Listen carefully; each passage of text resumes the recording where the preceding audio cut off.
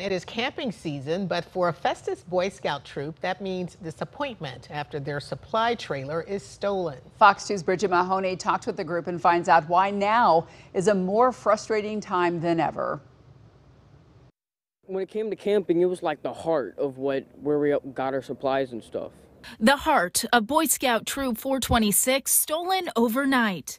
I honestly couldn't believe it. The trailer was not there, so I just assumed that it was somewhere else, but it wasn't. The theft happening last month at the Elks Lodge in Festus. The troop noticing their supply trailer missing from its usual spot right in time for camping season. It's really sad.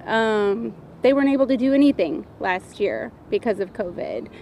Now they're just getting started, getting camping going again, and they don't have anything to do that with. After COVID-19 setbacks, the troop ready to get back out in the woods for the first time in over a year.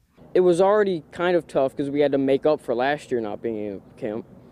But now that we've kind of got this crutch ahead of us, we have to push a little bit more harder. The boys blazing new trails, brainstorming fundraising ideas, and setting up a GoFundMe page. So far, over $1,400 raised. We figure it's going to probably be right around $10,000. The trailer and supplies clearly identifiable by the logo and troop number displayed on the back. Unfortunately, cameras in the Elks Lodge parking lot not clearly showing the crime. All the boys' cooking equipment and some of our camping equipment, like our large dining fly, that all the boys meet underneath. The group also filing a police report, but so far no leads. If you spot this trailer or have any information, call the Crystal City Police Department.